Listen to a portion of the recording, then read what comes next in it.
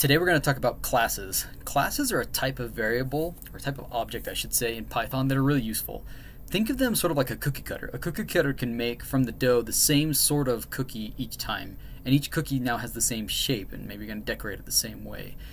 Classes do the same thing with objects. They create the same type of objects that share the same type of field. So think of students in a classroom. Students in a classroom, they're all going to have a first name, they're all going to have a last name, they're all going to have like a school number, an email address, a grade, right? So because all those share common attributes, we're going to use the class function to define them. Okay. Now, in the example we're going to do today, we're going to tie it to material science. Let's go ahead and make a class called Bravais lattice. You do that by using the keyword class. It turns purple, right? And then we're going to do Bravais. We're going to do capital Bravais underscore lattice. The convention is to use capital letters on the first words of a class, right? So we're going to go ahead and create this class, colon, and the first thing that we should do is, well, we're going to put stuff inside of here later. For now, let's just put pass, because if you don't put anything, it's going to cause an error. So for now, we've just created a class called Bravais lattice, and there's nothing inside of it.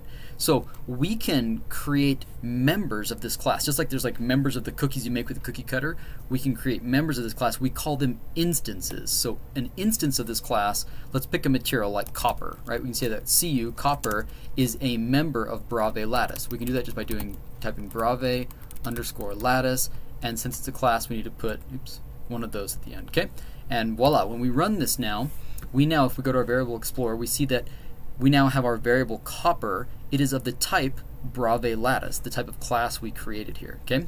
Okay, now we've made copper as a member of this. So what do you use these for? One of the great things about classes is, again, these associated information tied with them. So let's say every material that is a member of the 14 Bravais lattices, it's going to have a crystal structure, and it's going to have like a lattice parameter. It's going to have, you know, the angles that we can think of. So right now we could say like copper dot lattice parameter. The lattice parameter of copper is equal to what? 3.615 angstroms. Okay. So when we run that now, if we see this, nothing's changed over here, but if you select this, you'll notice now that, sure enough, in the copper class, in copper, which is an instance of the Bravais lattice class, it now has this information called lattice parameter with the value stored. We call these fields, right? These pieces of information associated with the class are called fields, and the convention is to use lowercase letters for those with an underscore separating them, right? And you could do as many of these as you want. You could do like copper color if you wanted, right? And you could say, you know, its color is, you know, copper colored. I don't know how you'd say that, right? So and then sure enough, if you open it up, you would see that it has these different fields. It now has the color field, okay, as well as the lattice parameter field. Now you might say, well, sure, but couldn't we have just said like that the copper lattice parameter equals 3.615? Like just make a variable, right? Store it as a float and name the variable that. You can, but this is a better way to hierarchically organize your data, and it has some other big advantages. Here's 3 big advantages for why we want to use classes. We can do something called initialization, which is really great. There's custom methods that we can write for them, and then there's a help file, right? So let's go ahead and do that. First, let's show you how to do the help file. After you declare your class, we're going to do what's called a doc string. You do a doc string by doing 3 apostrophes or quotation marks in a row, and then you can type some stuff like, here is where we write the help, right? And this shows up when people ask for help on this class, it will tell them this. So we actually want to say something a little more helpful than that. Maybe we could say like, this class defines all the structural info for a material, okay? And that way we know what this class is actually doing. Great, okay? Now so there's help, there's also initialization and methods. Let's do initialization next, right? So we're going to define using this special syntax underscore init, that stands for initialization, right? Okay, and so when we initialize it, when you initialize a new instance of a class, the first thing we're going to initialize is itself, right? So self, and then you can send it some information. So for the first time when we initialized copper, we didn't send it any information, but we could have sent it information.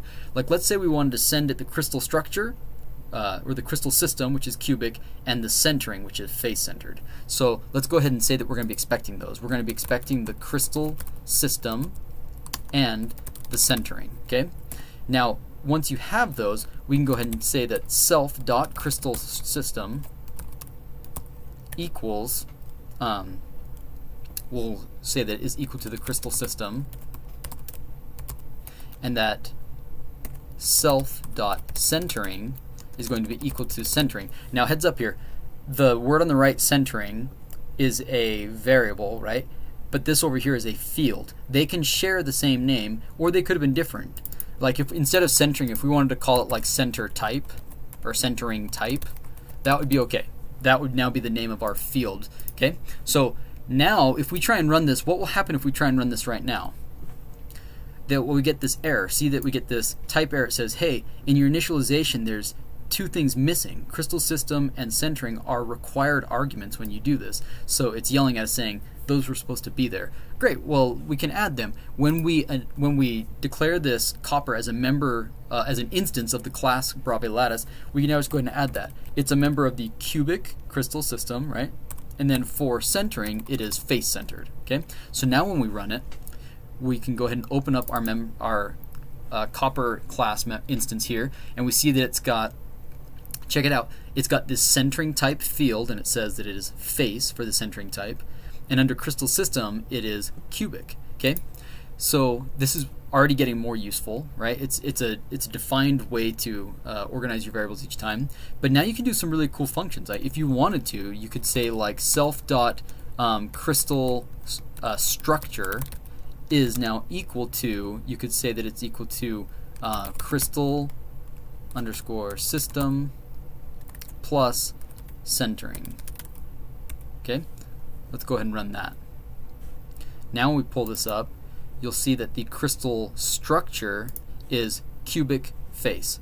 Okay, maybe you wanted to add like one of these in there, some spacing and stuff like that, or you could make it, you know, do some other things. But it's already getting more useful for us. Okay, and if you declare something else, right? Let's declare another variable over here. Let's call it magnesium. We can do our Bravais lattice there, and it's different. It is hexagonal, and its centering is base centered. Yeah, it's base centered, I think. Hexagonal close packed. Okay, so when we go ahead and run that now we've got two Bravais lattice type objects, right? Both instances of this class. And if you look at magnesium, check it out. We never defined its lattice parameter, but it doesn't matter, right? If we want to add it later, that's no problem. But right now, by default, all it has is crystal system, centering type, and crystal structure, and there they are, defined like that. Now, when we define our Bravais lattice class up top, we can also include some logic in here. Like, for example, we say if our self.crystal underscore system is equal to, we're going to do two equals because it's a logic, it's comparing it, right? If that's equal to cubic, then we can make something happen. We can say, okay, in that case, we know that self.alpha equals 90. That's the angle between two of the axes, and we know that self dot beta, another angle, is also equal to 90, and that self dot gamma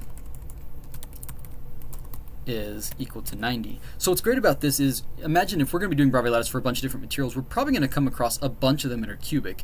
By doing this inside of this initialization, right, we can sort of define a bunch of things right off the bat. Every time that something comes in cubic, we can load up a whole bunch of information like this. Now when we run it, because that material is cubic, if we open up copper, it will have additional information, right? It has stored that the alpha, beta, and gamma are all 90 degrees, but since we haven't defined it for magnesium yet, it hasn't told us what those things are, right?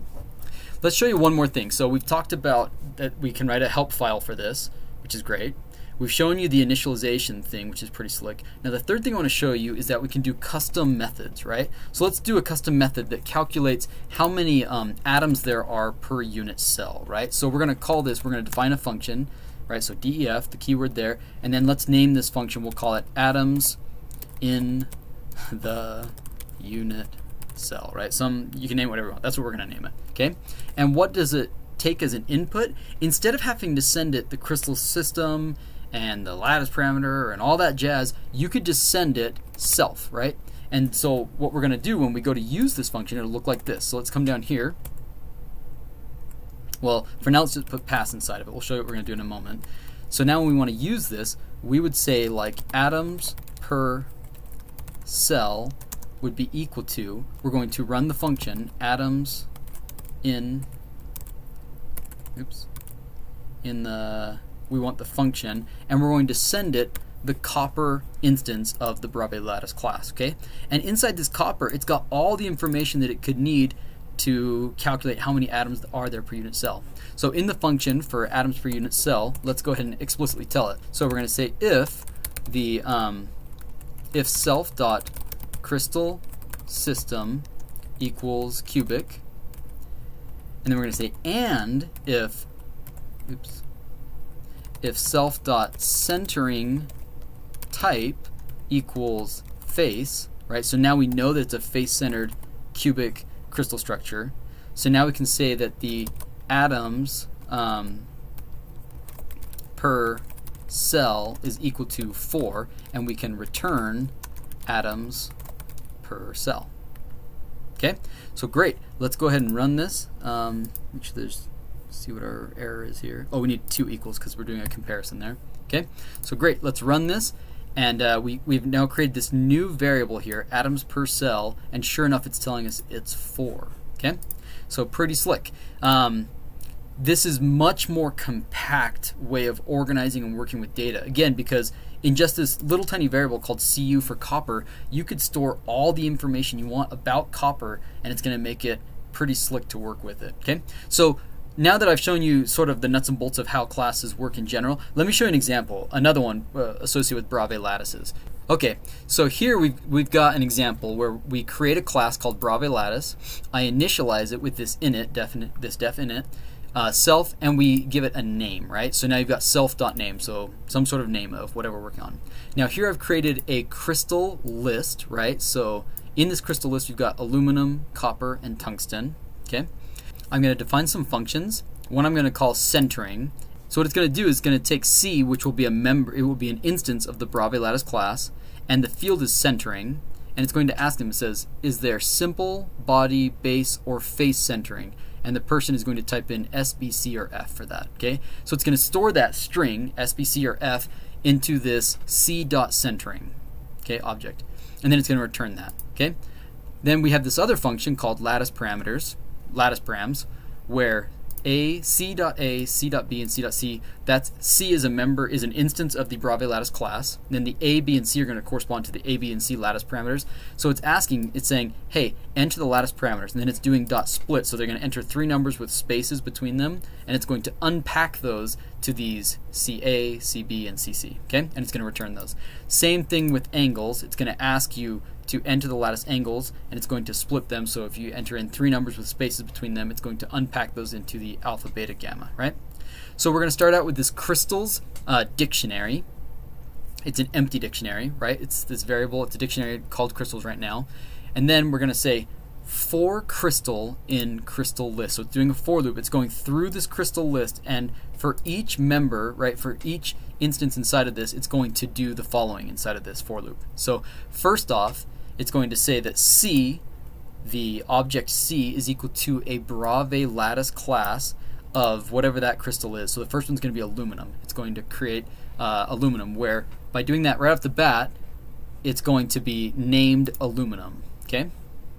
Next thing it's going to do, it's going to print the name. So here we're doing print, and then the F out front is a fancy way to do text, where you can print it material, and then where whatever you have inside these curly brackets, it'll actually, you can just input the variable name there and it will fill it in, which is nice.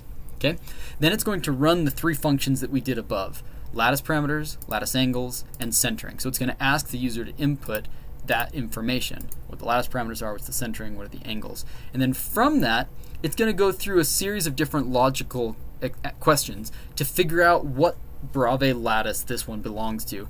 The first thing it's going to try and figure out is what crystal system it belongs to by examining whether the lattice parameters are equal to one another and whether the angles are 90. You can figure out if it's cubic. If 2 of them are equal to one another, if they're all equal to one another, but the angle is not 90, then it's trigonal. And so you can go on down, you can figure out what the logic should be for tetragonal, hexagonal, orthorhombic, triclinic, monoclinic. So I'm going to skip some of that logic.